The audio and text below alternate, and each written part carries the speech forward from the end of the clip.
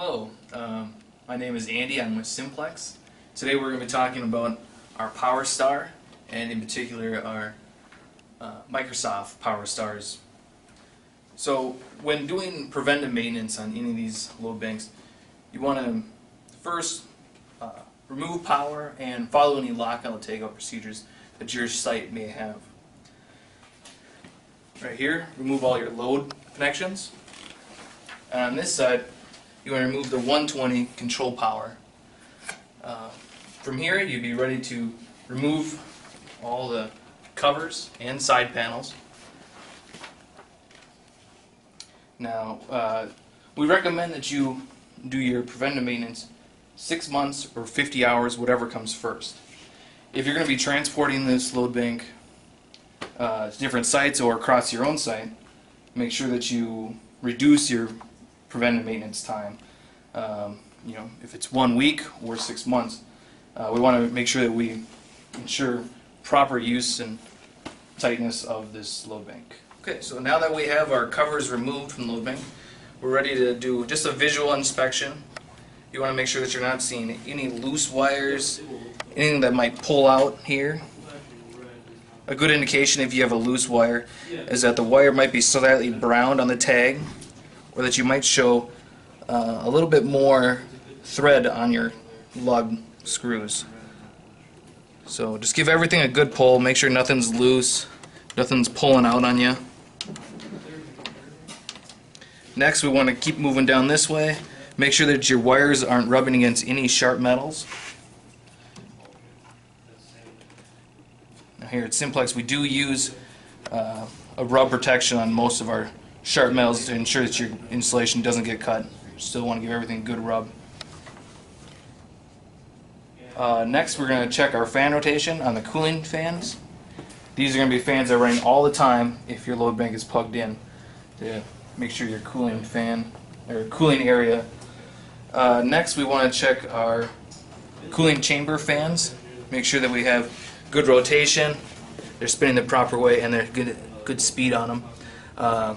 Where you check this, plug in the load bank, turn on your control power, and you'll see the fans spin.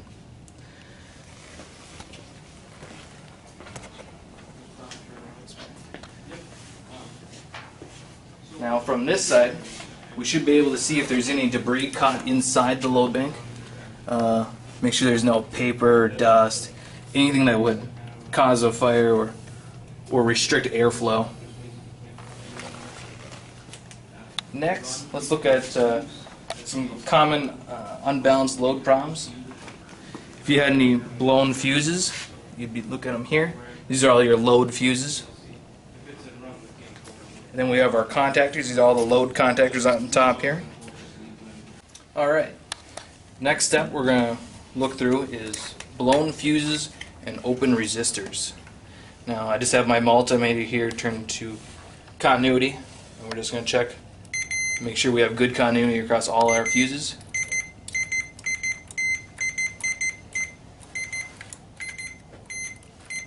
And all our fuses seem just fine. Of course, this is a new load bank, so they should be fine.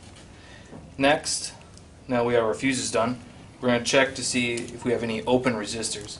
Now, the easiest way to do this is that if you have another coworker that would help you, they would be on the opposite side of the load bank, and you're going to just go from one resistor to the next, checking to make sure you have correct continuity through the resistor itself. If you have any resistors that show open, make sure you list what resistor number it is so we can get the proper replacement sent out to you. When doing tightness checks of your load bank, be sure to come on each side of your load resistors.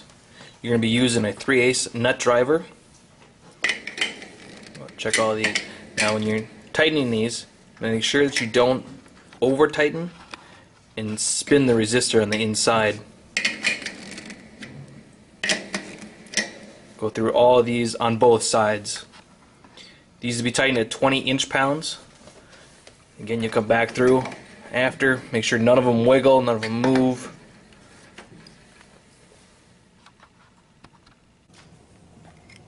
Next, we're going to come on top and talk about the load contactors.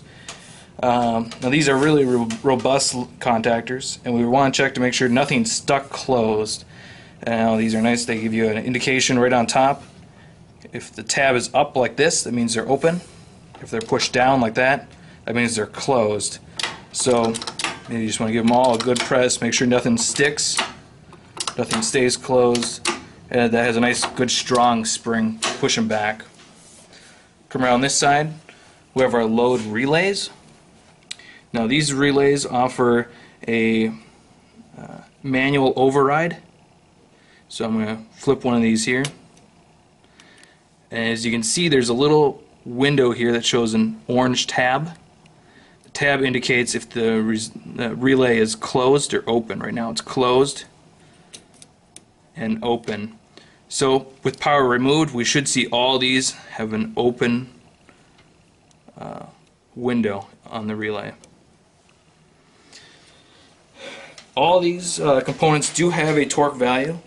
The contactors have their torque value listed right on the contactor itself. For instance, these have a lug of 25 inch-pounds. These larger ones here are going to be 50 inch-pounds.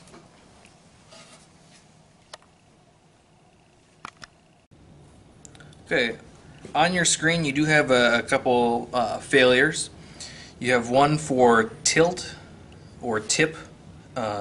You have a fan fail and a meter comm failure.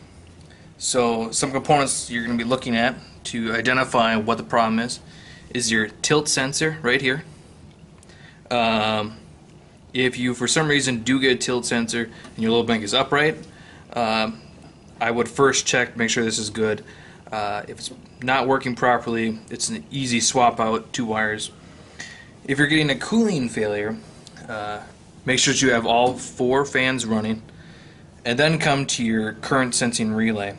Now this is sensing the current of all 4 fans. For some reason one fan shuts off or shorts out, this senses too low of a current and lets our PLC know that we're having a fan issue. Now if you're consistently getting a fan failure and you do realize that all of the 4 fans are running, there's a little set screw here that allows you to adjust the set point down. Right here you have a little flat screwdriver, put in there, and you turn it clockwise to turn it down and counterclockwise to turn it up. You don't want to rotate this too much. It has a 15 turn revolutions with a 1 to 150 amp range. You do have an intake and exhaust temp alarms. Now if you look on each side, you're going to see these little button thermals. You have 2 on this side, 1 on top and 1 on the bottom. And you have 2 on this side, again 1 on top and 1 on the bottom. Now when you're doing your maintenance checks and you find a bad component, make sure you write down what the part number is. So right here we're going to look at this. It says RC1. This is our first contactor. And then we come to our parts legend. And then we find contactor 1. Happens to be right here. Now when you call into Simplex, we need this part number right here. The 13011-040 with contactor 1. It tells us it's a 40 amp contactor. And here we can check 40 amp contactor. If you get a meter failure, that means you have bad communication from your meter here to your PLC. One way you can check this, we do have little port indications if you're transmitting or receiving. Now, since this is a short connection, this can be blinking very fast. If for some reason you're only getting a receive or just getting a transmit, good indication that you're having some meter problems. We might have to swap out the meter if that seems to be the case, or confirm that your polarity is correct on your wires here. The Microsoft PowerStar load banks are equipped with a 120-240 control power selector switch. This allows you to run the load bank at 240 control power or 120 control power. In 240, we use a transformer to knock it back down to 120 so we don't overpower the PLC, control fans, or any other component. These load banks do have a couple fuses on top. See here we have 3 metering fuses, phases A, B, and C, and we have 3 control fuses. The first 2 are going to be before our transformer. The second one is going to be a 2 amp after our transformer. And last thing, we're going to talk about cleaning up. So after we've gone through, checked all our components, went through tightness, we're going to talk about just cleaning. We want to make sure there's no metal shavings or debris in here. I'm just going to use a light brush, nothing too hard. Just go through it and brush any dirt or debris you may see on here. Make sure there's no dust. Make sure it's looking nice and clean. Then after you're done brushing this, you're going to go through with a vacuum cleaner and make sure you clean up any dust and debris. Now it's important that you don't use any high pressure compressed air. Since we do have a PLC in here and a meter, any high compressed air could damage the electronics inside. And continue down the sides. If you want to use a larger brush for the sides, that's just fine. Make sure you get all that dust off. You come back with a vacuum cleaner and clean it up. Alright, let's go over some troubleshooting problems you might run into. We go to our manual screen. You can see I have a bunch of steps on right now. Now if we go to our metering screen, we're at 415 volts AC. You see our current, our kW, and this is a calculated kW from the value steps I have on. Now as you can see, that phase A is a little lower than B and C, indicating that I have an out resistor, a blown fuse, or a bad contactor. So from here we're going to go back to our load screen and we're going to turn on one step at a time. Alright, after going through and turning on each step individually, I came to my first 10 kilowatt step.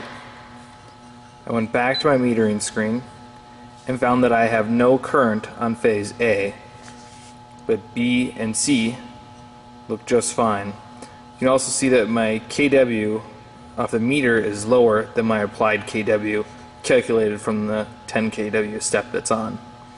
So from here we're going to start removing covers on the load bank and try and figure out what's causing this issue. Again, this is on our first 10 kilowatt step.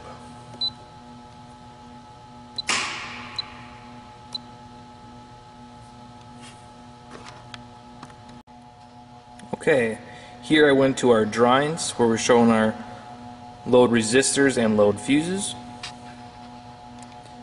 Now here you can see this is our first 10 kilowatt step. You can see it's step 5.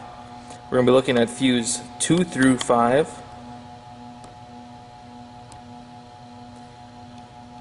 Resistor contactor number 5 and resistors LR13, LR14, and LR15. Now that we have our covers removed and our power off, we can start with checking our fuses. Here we see that RF4 has no continuity through the fuse.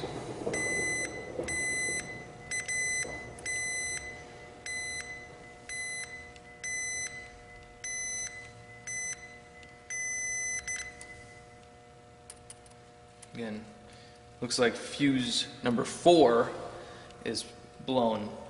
What we're going to do now is replace the fuse, put the covers back on, and reapply power to see if that resolves the issue.